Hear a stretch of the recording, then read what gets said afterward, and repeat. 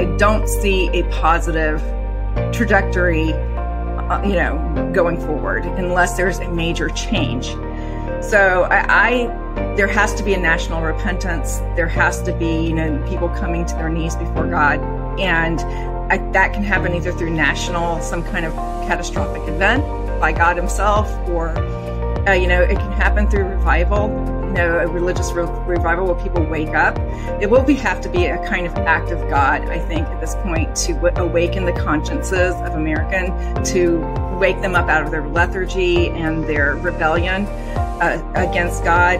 But I think it's going to take something to shake them up to make it happen, and that's the only way.